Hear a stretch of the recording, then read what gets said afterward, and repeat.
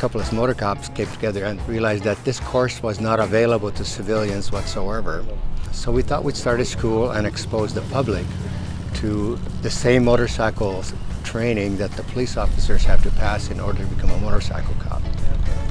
The 40 hours that they're going to get in this program is the same 40 hours for the motor officers that are trained throughout the state of Washington.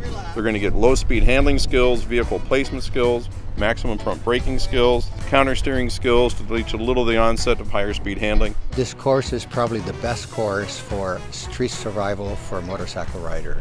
Our goal is to have the rider in full control of the motorcycle at all times. If people want to come to the class, they have two options. They can either ride their personal motorcycle or they can use one of the course bikes.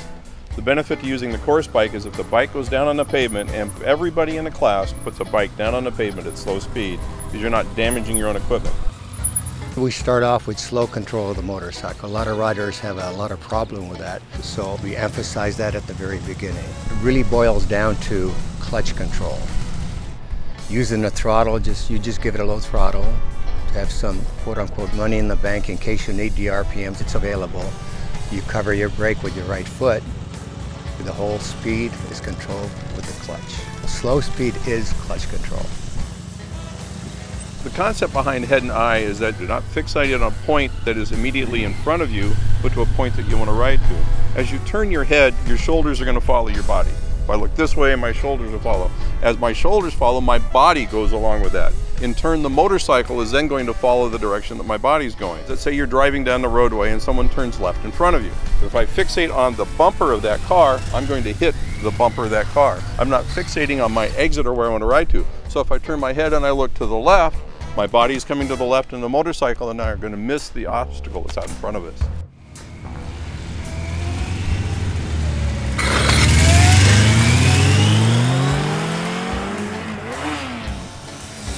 To go fast is real easy, but to stop from going so fast is quite complicated.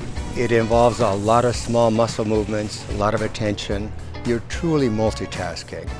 And unless you get it down right and repeat it over and over again when the emergency occurs, most riders will go back to a car response.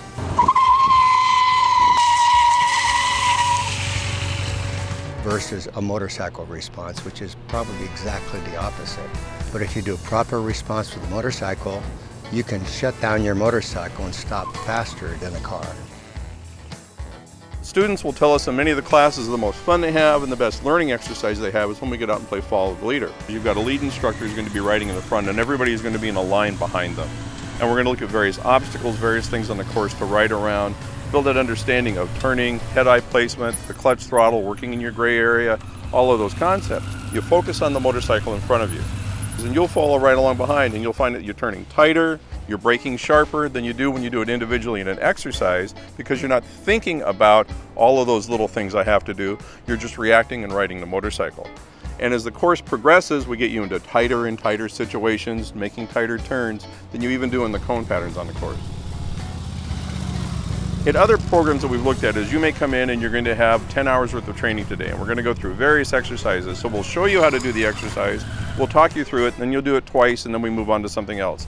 In this class we're going to immerse you in those basic skills that you need to be able to ride a motorcycle and survive on the street. By the end of the day you're going to be very tired and you're going to be doing a lot of work, but we get that repetition to it which allows you to build that muscle memory where you don't have to think about what the motorcycle is doing, you can just react with the motorcycle. I'd say hundreds upon hundreds of people have come to the course.